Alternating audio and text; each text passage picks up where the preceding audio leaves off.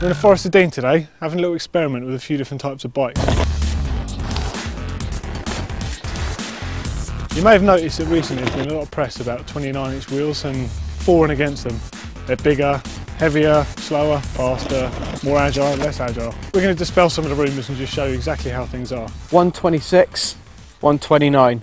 The layout of the bikes is essentially the same. Got a camber in a 26, a camber in a 29. This isn't slow, that isn't fast, and vice versa. They just feel like good handling bikes. No bike is better than the other, but the 29 is certainly becoming a lot more applicable for many people. I've had to eat humble pie. I've previously been on record in What Mountain Bike magazine as saying I would never ride a 29-inch wheel bike. I now ride a 29er myself, probably as much or if not more than my 26-inch wheel bikes.